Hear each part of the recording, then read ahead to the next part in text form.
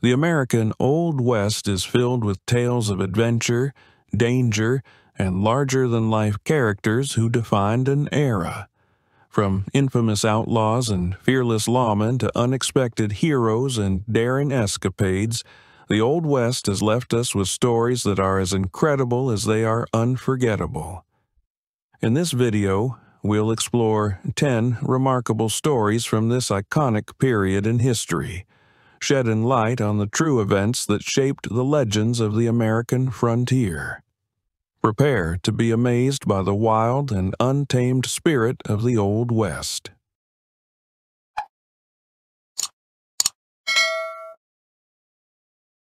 Mountain Meadows Massacre. The year was 1857, and the desolate landscapes of southern Utah bore witness to one of the most chilling atrocities in American history, the Mountain Meadows Massacre. In a brutal display of violence and savagery, 140 men, women, and children fell victim to a relentless onslaught of gunfire, bludgeoning and stabbing, their lives snuffed out in a harrowing act of bloodshed and betrayal. In the aftermath of the massacre, a shroud of suspicion and blame descended upon the Mormon settlers of the region, with newspapers casting accusatory glances in their direction.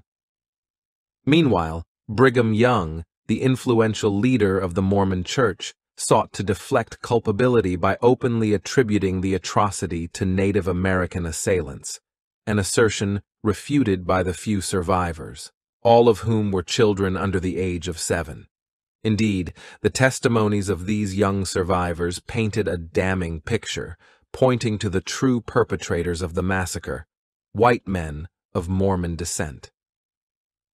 Compounding the evidence were eyewitness accounts of Mormons flaunting jewelry and clothing plundered from the massacred victims, a stark indictment of the complicity of certain members of the Mormon community in the heinous act. As tensions escalated in the wake of the massacre, President James Buchanan felt compelled to intervene, dispatching a formidable contingent of 2,500 soldiers into Salt Lake City, a territory that Brigham Young had defiantly declared as independent from the United States.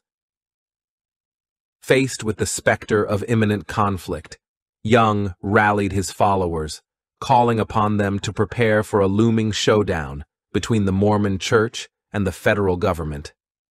In a desperate bid to stave off the advancing army, Mormon militias resorted to drastic measures, setting fire to the plains to impede the progress of the federal troops, launching attacks on their supply lines, and even resorting to the destruction of strategic fortifications such as Fort Bridger. With winter exacting a heavy toll on the besieged soldiers, President Buchanan ultimately acquiesced to the demands of peace, offering amnesty to the Mormons for all federal offenses, including the grievous crime of murder, in exchange for a return to order and tranquility. The Tombstone Thunderbird photograph. On April 26, 1880, a shocking article appeared in the Tombstone, Arizona newspaper, The Epitaph. The story claimed that 2 cowboys had encountered a massive bird just outside of town. After shooting it, they brought its enormous body back to Tombstone. The article reported that the creature had an astonishing wingspan of 160 feet, a length of 92 feet, and an 8-foot-long head. According to the description, the bird lacked feathers and instead had smooth skin with wing flaps made of a thick, nearly transparent membrane that bullets could easily penetrate. As we conclude our journey through the story of the old American West, it's evident that the tales of this legendary era continue to captivate and inspire, from the daring exploits of frontier outlaws to the resilience of indigenous tribes. Smallpox. In 1837, the fur trade in the vast expanse of the Great Plains unwittingly unleashed a devastating scourge upon the Native American population: smallpox. This insidious disease, to which the indigenous peoples had no immunity or recourse for treatment, exacted a catastrophic toll, leaving entire communities decimated and vulnerable to further calamity. The arrival of smallpox brought with it unimaginable suffering and despair, as those afflicted with the virus faced a swift and agonizing demise. Victims succumbed to the disease within a matter of hours, their bodies racked with excruciating pain as they fell prey to the merciless grip of the virus. Faced with such unbearable torment, many chose to end their own lives, resorting to knives, guns, or even hurling themselves headfirst off cliffs in a desperate bid to escape the agony. As the epidemic swept across the plains with relentless ferocity, those who sought refuge within their ancestral villages found themselves ensnared in a deadly trap. With no means of halting the spread of the virus, entire communities were rendered defenseless against the inexorable march of disease, their very existence hanging in the balance. In a desperate bid for survival, some Native Americans sought to flee the encroaching epidemic, dispersing into the vast expanses of the plains in search of sanctuary. Yet, even amidst the vastness of the open prairie, the specter of smallpox loomed large, claiming lives with merciless efficiency. The toll exacted by smallpox was staggering, its impact reverberating throughout the annals of history as one of the most devastating disease outbreaks on record. The once thriving Mandan population, numbering 1,800 souls, was reduced to a mere fraction, with fewer than 100 survivors left to bear witness to the tragedy. Similarly, the Hidatsa and Arikara tribes saw their numbers halved within the span of a single season, their communities ravaged by the relentless onslaught of disease and despair. Pueblo Revolt. For centuries, Spanish explorers wielded power over the indigenous Pueblo tribes of New Mexico, subjecting them to a regime of oppression and cultural assimilation. Under Spanish rule, the Pueblos were coerced into forsaking their native religions in favor of Christianity, while being compelled to pay tribute to their colonial overlords. The forcible imposition of Spanish authority saw the desecration of Pueblo sacramental objects, the expropriation of ancestral lands, and the systematic destruction of indigenous centers of worship. Resistance to Spanish dominion was met with brutal reprisals, as Pueblo individuals who dared to challenge the status quo faced the specter of imprisonment, torture, dismemberment, or even death at the hands of their oppressors. Despite enduring generations of subjugation, the Pueblos harbored a simmering discontent that would ultimately ignite into open rebellion. In the watershed year of 1680, the Pueblos seized upon an opportunity to cast off the shackles of Spanish tyranny, launching a coordinated uprising aimed at expelling the colonial overlords from their ancestral homelands. Swiftly mobilizing their forces, the Native Americans employed guerrilla tactics, seizing Spanish horses and blockading key routes leading to the colonial capital of Santa Fe, effectively isolating the northern reaches of the province from its southern counterpart.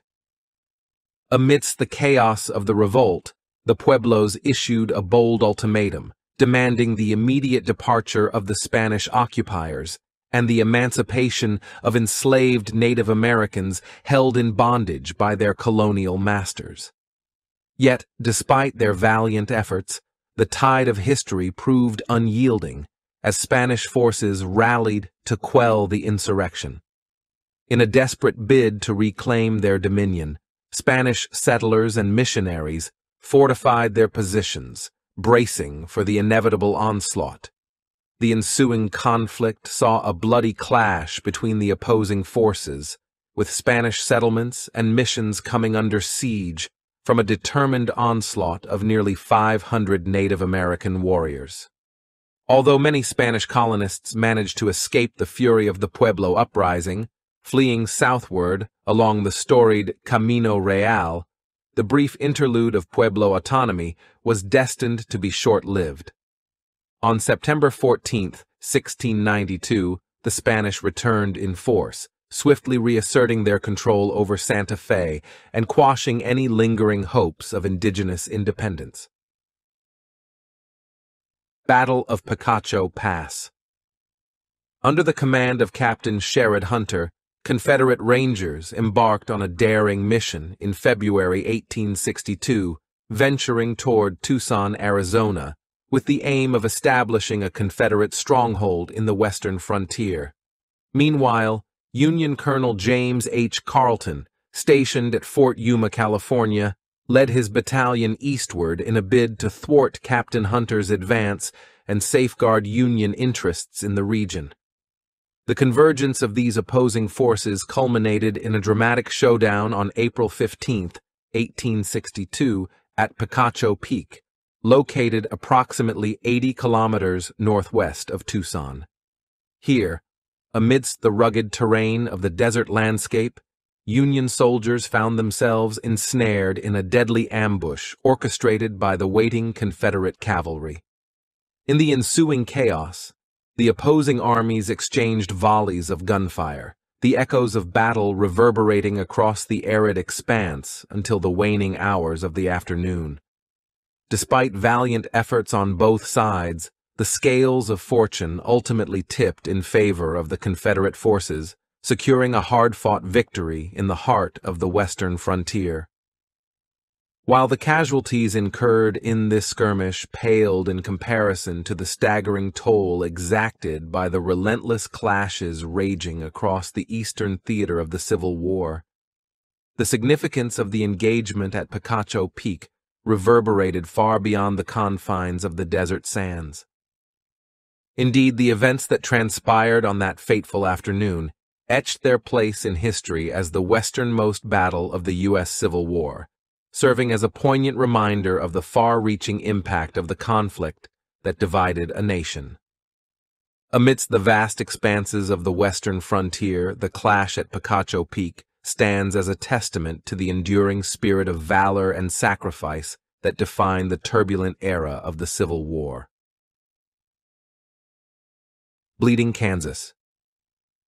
The tumultuous chapter known as Bleeding Kansas erupted in 1854, a tempest unleashed by the seismic shifts wrought by the Kansas-Nebraska Act. This legislative upheaval overturned the delicate balance between slaveholding and free territories, igniting a powder keg of tensions that had long simmered beneath the surface of American society. In the wake of the act, fervent abolitionists from the North mobilized with zeal, rallying supporters to settle the fertile lands of Kansas and tip the scales in favor of freedom.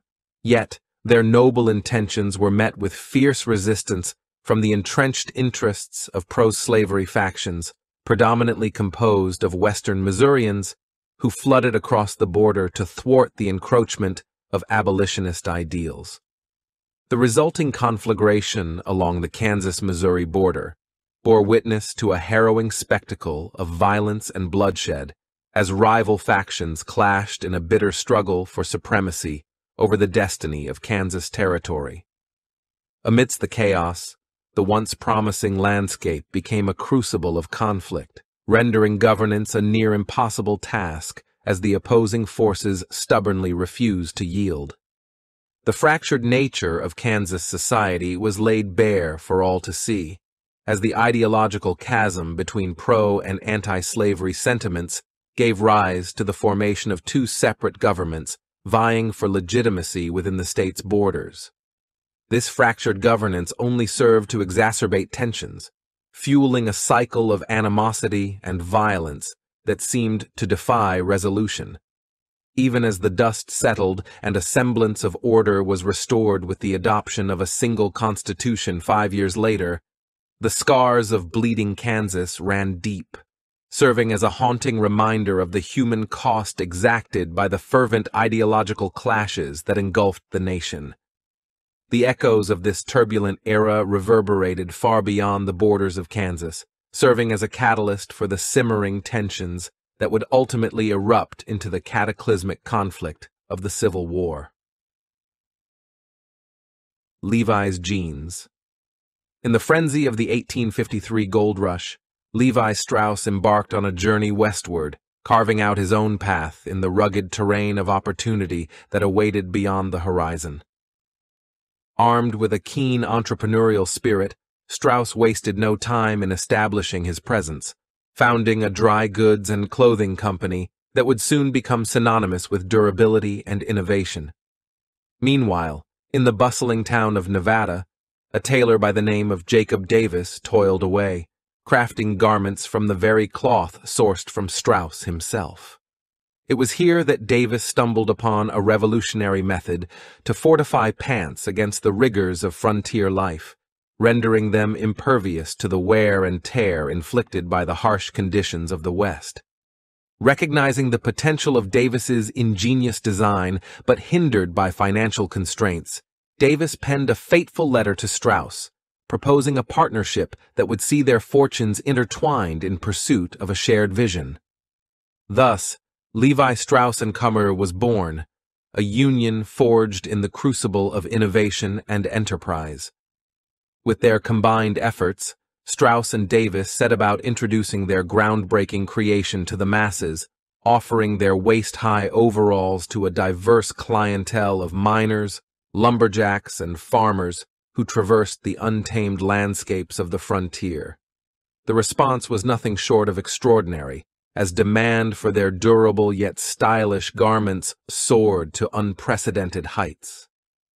By 1873, Levi Strauss & Co. had firmly entrenched itself as a global phenomenon, its reach extending far beyond the boundaries of the American West. The legacy of their partnership endures as a testament to the enduring spirit of innovation and resilience that defines the American entrepreneurial ethos. The story of Levi's jeans serves as a testament to the transformative power of innovation, proving that even amidst the chaos of a changing world, the pioneering spirit of ingenuity can withstand the test of time. Banditos. In the history of California, the name Joaquin Murrieta looms large as a legendary figure among Mexican-American communities, his tale steeped in the tumultuous backdrop of the mid-19th century. Hailing from Mexico, Murrieta embarked on a journey to California in 1848, lured by the siren song of the gold rush and the promise of untold riches awaiting those brave enough to seek them. Yet, Murrieta's aspirations of striking it rich were swiftly dashed by the implementation of discriminatory laws such as the Foreign Miners Act and the Greaser Act, which effectively barred Mexicans from participating in the gold mining frenzy. Faced with the stark reality of systemic oppression, Murrieta, like many others, found himself pushed to the fringes of society. In defiance of the injustices perpetrated against his people, Murrieta emerged as a symbol of resistance, leading a band of outlaws in a daring campaign of retribution across the rugged landscapes of the San Joaquin and Sacramento valleys. Their exploits, marked by audacious stagecoach robberies and raids on gold miners, struck fear into the hearts of those who sought to exploit the land for their own gain.